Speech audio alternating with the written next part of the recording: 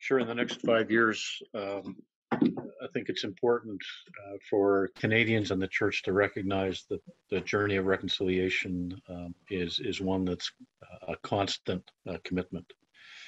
Um, I think Canadians, and this is true, the church too, have kind of an inclination to think that the TRC gave us an opportunity to learn some things, to be empathetic, um, and maybe now it's time to move on. Well, Justice Sinclair, who was the lead commissioner of the TRC, basically said, look, the journey of reconciliation is one that demands consistency. It's a generational project. The past is not in the past for many Indigenous communities. They live with the legacy of intergenerational trauma and the resulting social dislocations. And that reality of injustice and inequity is persistent, which means that the journey of reconciliation and healing is one that's continual. It's also important to recognize that this is not simply an Indigenous problem.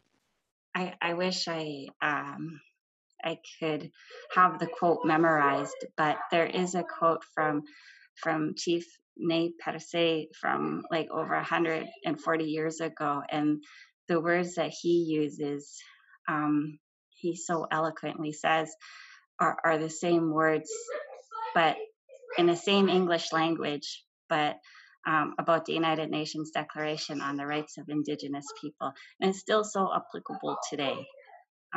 The request, to be a free man, to make your own decisions and have that self-determination to do what other people get to do, other Canadians get to do without restraints.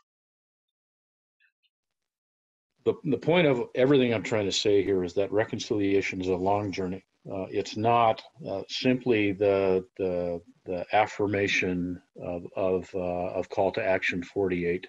We can't mark our journey as done because we did that in March 2016.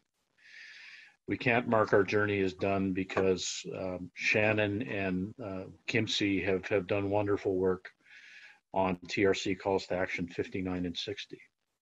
The reality is we have a legacy of broken relationships.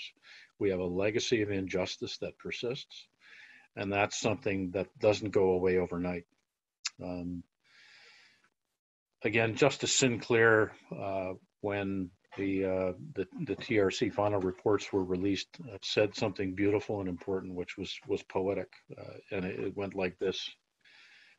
This is more or less a quote. "We have described for you a mountain. We have shown you the path to the top, and we call you to do the climbing." That call, I think, is very much for settler communities in Canada, and particularly communities of faith who believe that Jesus calls us to a ministry of reconciliation. So that climb is a persistent one in which we walk together with Indigenous communities and Indigenous friends to seek justice and reconciliation in an ongoing way. So it's not at all that checkbox. It's a persistent journey. And I think we as a church can do that indeed for the next 5 years.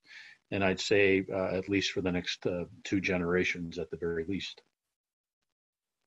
It's really about turning in a new direction towards justice and right relationships between communities. And that's challenging work, and it's persistent work, and it's spiritual work. And I think we as a community can commit to that pretty deeply. Indeed, as we look into further conversations on things like intercultural ministry and the now budding Hearts Exchanged process about how we do ministry together is a really critical part of that conversation of turning in a new direction together.